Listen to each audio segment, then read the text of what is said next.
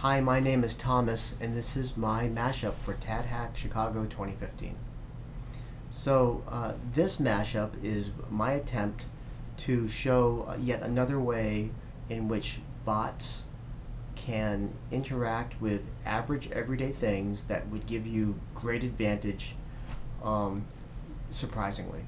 So this particular mashup, I used two services and two sponsors here at the hackathon. The first service I used was Tropo, and very happily so. I've been a Tropo developer for as long as they've had Tropo. And so Tropo is a communications platform that I use to create a small conference calling application and integrate it with a bot. And I'll show you why in a second.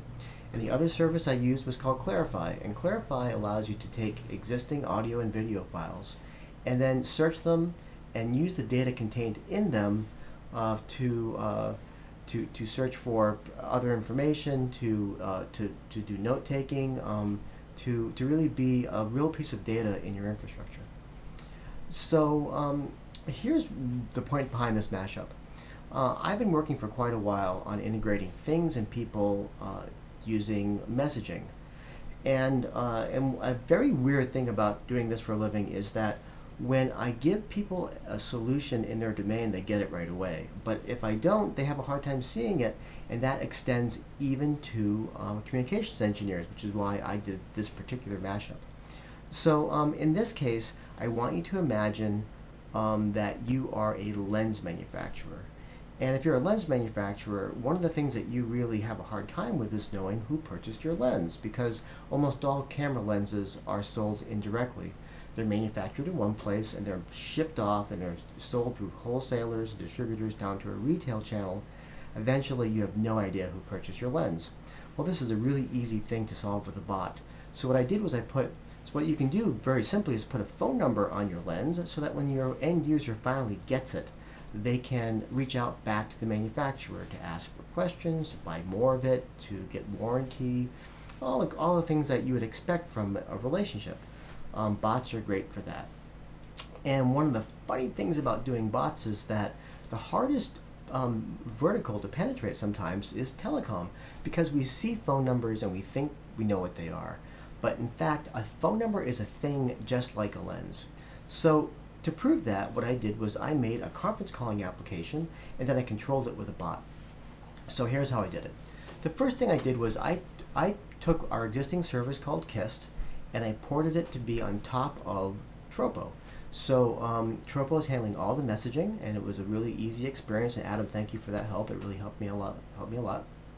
And then what I did was I created a Rails 4 application to handle the web API calls out of Tropo, so that when the calls come in to Tropo, they come into my application. I handle the call. I create the conference, and it's a very simple thing.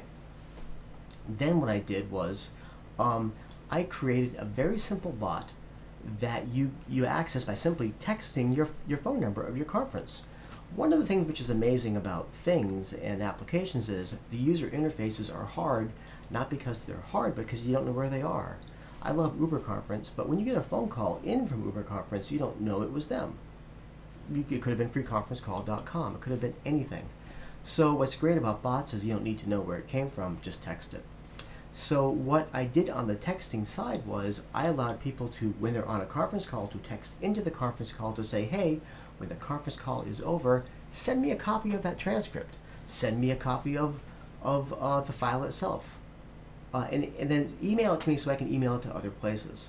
It's a simple thing to do. All I had to do was text in and ask for it.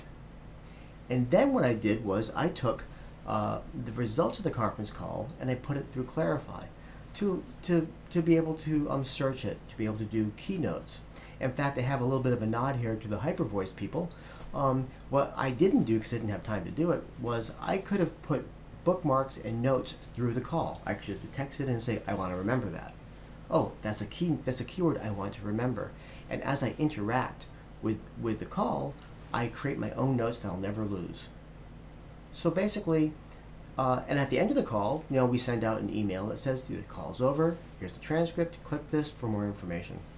So that's my mashup. Hope you like it. Thanks.